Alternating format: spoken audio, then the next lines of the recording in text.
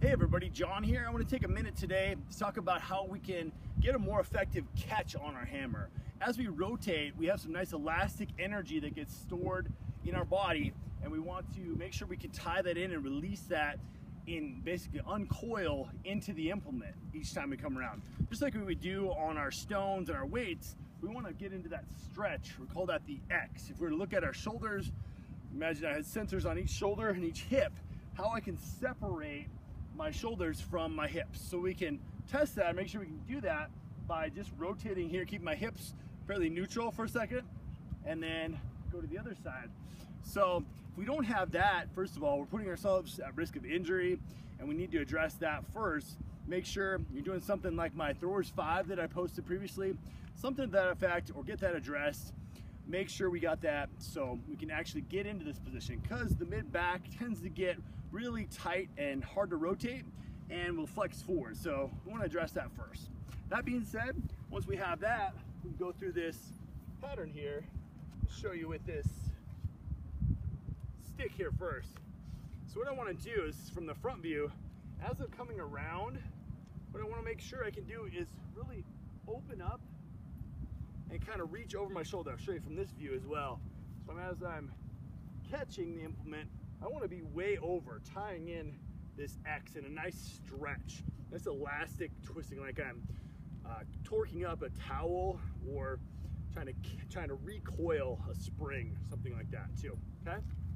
So as I'm coming over, really rotating, catch way over my shoulder.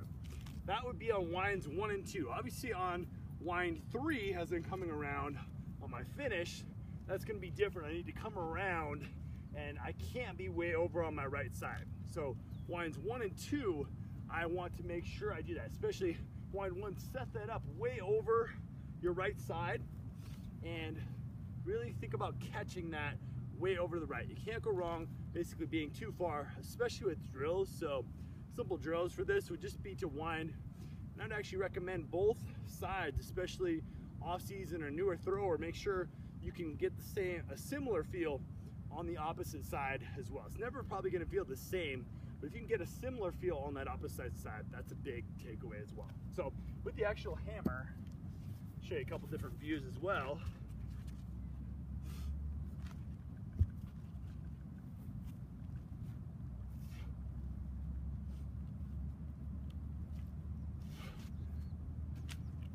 What I can do, especially to emphasize this on this drill, is really watch the hammer. I wouldn't necessarily do this during competition, but as far as the drill goes, to get this feel, to get this stretch over my side here, I will actually watch the hammer as far as this drill goes. So from this angle, see, I really open up here as I do my winds.